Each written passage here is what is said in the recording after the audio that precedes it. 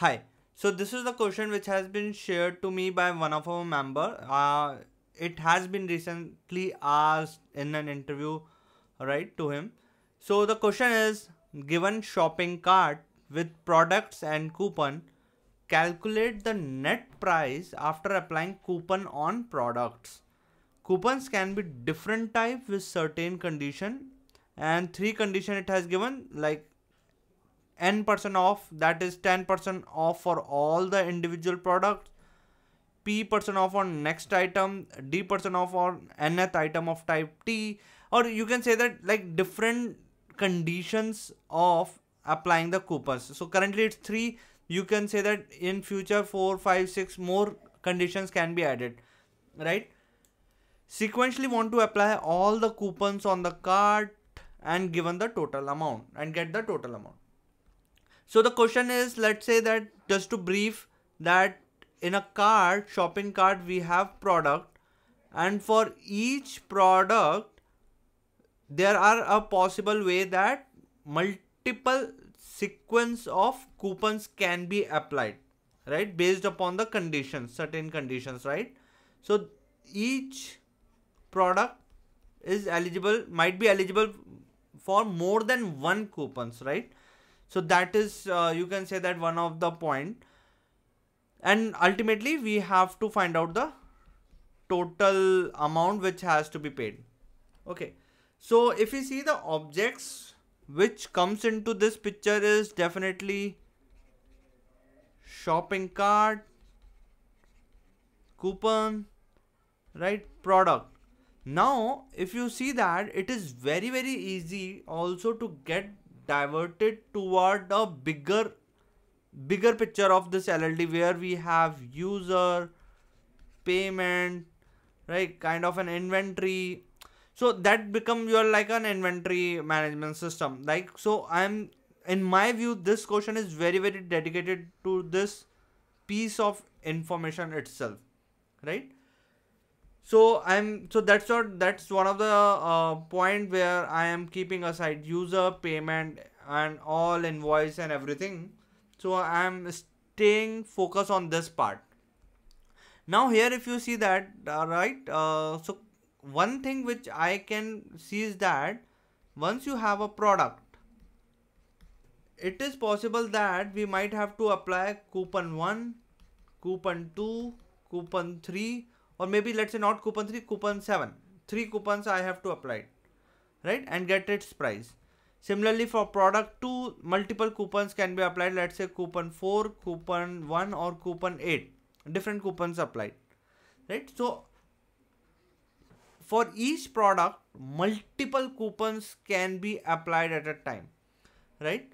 uh, so here if you see that, to me it looks very similar to decorator pattern, where what decorator pattern is, where you have an original product, right, and without touching that original product we can add certain capabilities to it. So here we have applying coupon 1 to it, we are again decorating it with second coupon, we are again decorating it with more coupon, right? So whatever the product amount would be, let's say it was 100 rupees, after coupon 1 it would be, let's say, 90 rupees, after this it would be 85, after this it is 81, and ultimately the final its amount.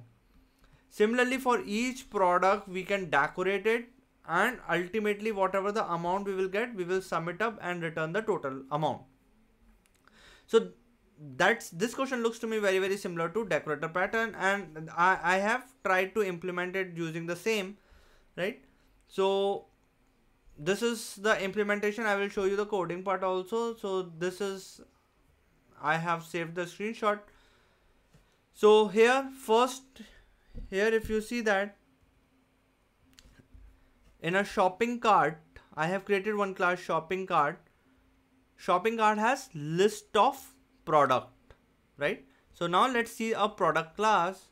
So here we have, so I created one abstract class product. So shopping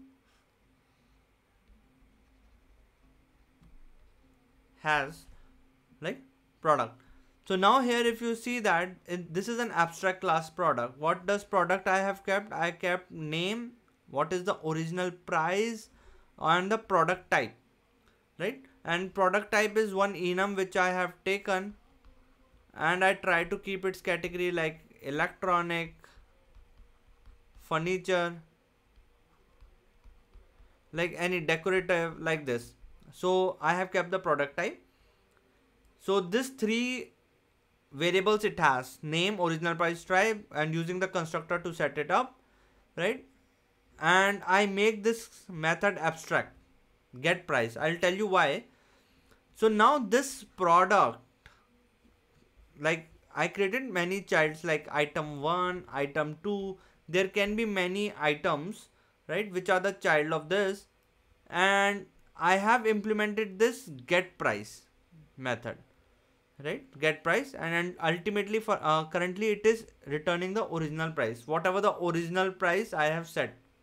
So whenever I will create an item, while creating an item, so here if you see that I am creating an item, let's say fan, 1000 rupees, and it's a electronic good.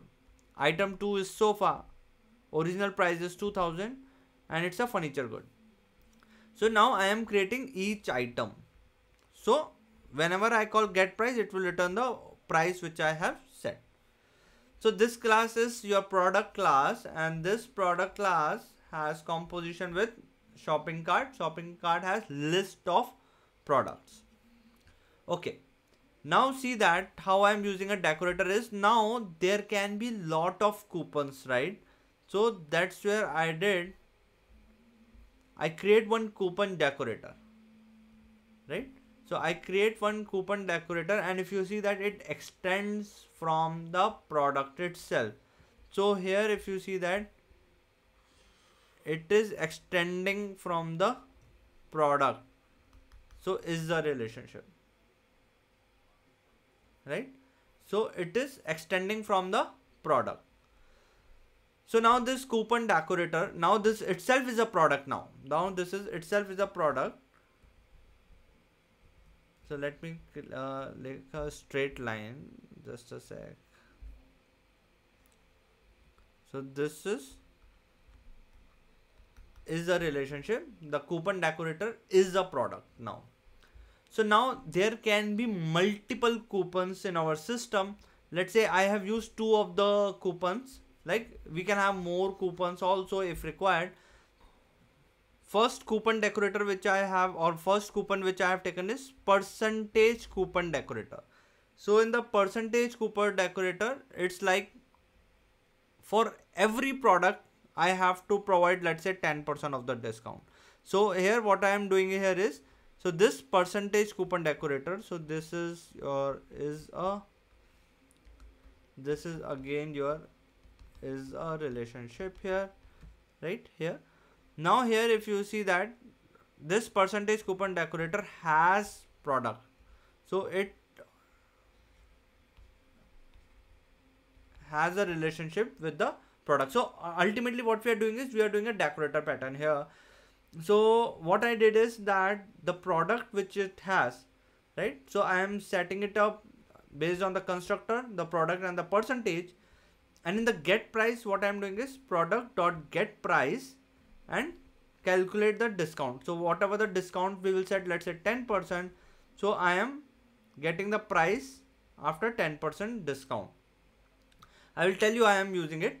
Similarly in the type coupon decorator, right? This is also one of the coupon decorator. I also have the product and the discount percentage. And based upon the business logic, right, this type coupon is like for a particular type, we have to give the discount. Let's say type is electronic, then only we have to give a discount. So just for the clarity purpose or showing purpose, I have created one static list of eligible types on which type coupon can be applied. So like I have kept furniture goods and decorative goods, right? And using the constructor to set the product, percentage, and the type, right? Now this is the price which it will calculate. Okay. So now let's see that how I am doing that. So in the shopping cart, the shopping cart has two methods, add to cart and get total price. So in the shopping cart, whenever you will add a product, right, what I am doing is I am first, you can say that, decorating it with the coupons. So whatever the coupons we have in our system, we can add it over here, and based upon the business logic, internally the decorator itself, it can decide whether the coupon has to be applied or not. Okay, so that's what I'm doing. So here if you see that I am added a product, so let's say I'm adding it, adding the first product to the cart. Now this first product, what I am doing is new type coupon decorator, new percentage coupon decorator, right, and its constructor parameters I am passing. So now here what actually gonna happen is, so I am creating a type coupon decorator first, and if you see that type coupon decorator, this which is extending the coupon decorator, this itself is a product. This itself is a product, right? So that's why whatever the product I am getting, I am decorating it, but ultimately the outcome is the product itself. So when I am creating a type coupon decorator, what in the constructor, what I am passing, percentage coupon decorator. So here in the product I am passing percentage coupon decorator. Okay, now in the percentage coupon decorator, what I am passing, this product, ultimately the product, this product, right? So it is like this, I have a product, this product is been decorated by percentage decorator, percentage, and this ultimately get decorated by type coupon decorator. Okay, so like this I have done, and keep on adding the product to the cart. Okay, so now till now let's see that I have created product 1 and product 2. I have created item 1, item 2, like this, right? So here I am using, first I am creating item 1 and item 2. Item 1 is of 1000 rupees, item 2 is for 2000 rupees. Then I am creating a shopping cart object, and I am adding this, both the items to the cart. So when I am adding to the cart, so both the products is getting decorated like this, right? So whether this coupon can be applied or not, that logic depend upon inside the decorator, but I have decorated like this, right? And in the constructor I have passed like percentage coupon 10% discount, type coupon has to provide 3% discount, like this, and I have added into the cart. So here now what I am doing is, once I have added into the cart, I am calling the total price. So now when the total price is called inside a shopping cart, what I am doing is I am iterating over the product. Now for each product I am calling the get price method. Okay, so now in this product list, ultimately this product is not stored, this decorated product is stored. This ultimately this is also returning the product only, right? Everything is product here. This coupon decorator is also a product. So now here what I am doing is, it will first the get price of this type coupon decorator. So it will call the get price of this type coupon decorator. Now here it is calling product dot get price first. So what is the product here in the type coupon decorator? So product here is percentage. So here if I go, the product I set it is the percentage inside the constructor of this one. So here first I am calling get price. So first it will now call this percentage coupon. It will call percentage coupon, right? So like what is happening is,